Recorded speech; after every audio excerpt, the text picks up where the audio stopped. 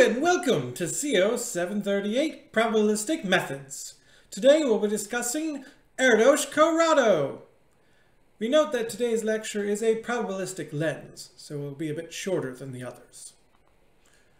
Today we'll be focusing on intersecting families. So a family F of sets is intersecting if A intersect B is non-empty for all A, B, and F.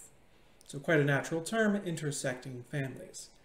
Here is a natural question about intersecting families, a well-studied object in combinatorics.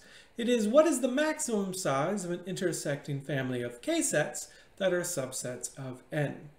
So if we had sets all of the same size, here K, and we know they're inside a larger set, so they're subsets of 1 up to N, what's the maximum size of an intersecting family, right? We can't just choose all of the sets as they may not all intersect.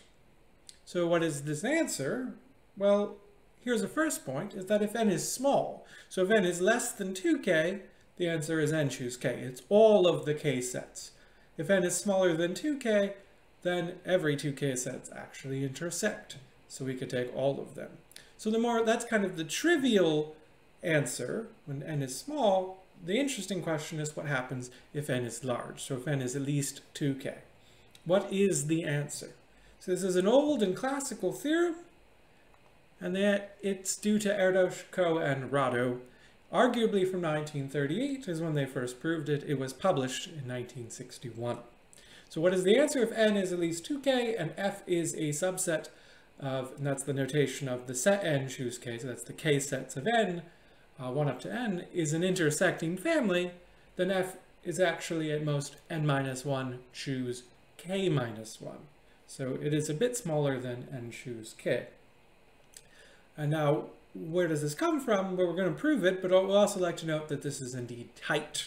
So the maximum is exactly n minus 1 choose k minus 1, and that is achieved by the following family. Namely, take all of the sets that contain a given element. So here, say 1. So if you take all of the sets with 1 in them, then there are n minus 1 choose k minus 1 choices for the other k minus 1 elements of A, and thus this is an intersecting family. They all intersect in that given element here being 1. So that notes that it's tight. Now we're going to move on to the proof. So we won't do the original proof. Instead, we give a short proof due to Katona from 1972. And what is the proof idea? Well, we're going to take a random mapping. So that's an idea we've seen in previous lectures. And we're also going to upper bound via probability. Right? So we're not trying to construct something random. We're trying to show a given upper bound. So we're going to somehow use probabilistic analysis to provide the upper bound. To do that, we will need some version of randomness, and here, as you'll see, we'll take a somewhat random permutation or random mapping, more precisely, to show this. So what is the key idea? What is the structure of intersecting families? How can we possibly achieve this bound? Well, here's a nice concept. Let sigma be a permutation of n, so that's somewhat of a random ordering, but here no randomness yet, so we fixed it. We say a set A of subset of n is consecutive under sigma if there exists I in n such that A is sigma I plus 1, etc., sigma I plus A minus 1, addition modulo n. So here, if I have a permutation, we'll say that a set is consecutive under it if it appears in consecutive order, again, thinking of it as a cyclic permutation. So allowed to wrap around, that's the addition modulo n. So what good is that concept? It's quite natural, is actually we can say something meaningful about intersecting families about their consecutive sets. So namely, we have the following lemma. If f subset of n choose k, so that's again the sets, n is an intersecting family and sigma is a permutation of n, then at most k elements of f are consecutive under sigma. So if we only look at the consecutive sets, the claim is that most k of them are in this F. Let's go through this proof. So you may want to pause and try to prove this yourself before I continue. But here is the proof. So you may assume there exists a set A and F that is consecutive under sigma. Otherwise, there's nothing to show. Then that would be none of them, which would be fine. Now, without loss of generality, we can assume that sigma is the identity. The permutation doesn't really matter then. And that A is 1 up to k. We can just fix it to be the first elements. given this, now we can proceed with characterizing the rest of the sets. So namely, all other sets in F that are consecutive have to be of the form I minus k plus 1 up to I, or I plus 1 up to I plus k, where I is in k minus 1. So they have to be kind of left or right sets for one of these I. Then since F is intersecting, we have at most one from each of the pairs, as these pairs don't actually intersect. That then concludes the proof. So we have the set itself, and then with these overlapping options, these k minus 1 pairs, you can only have one from each pair. So on to the proof of the rest of the theorem. We take a random permutation sigma of n, i.e. where each permutation is equally likely.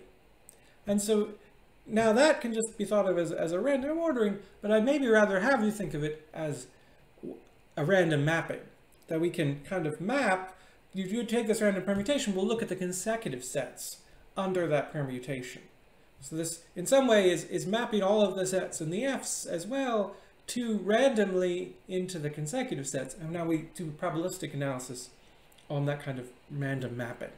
In particular, let X be the elements in F that are consecutive under sigma. Right? So some of the sets became consecutive under sigma. Which of the ones in F became consecutive under sigma?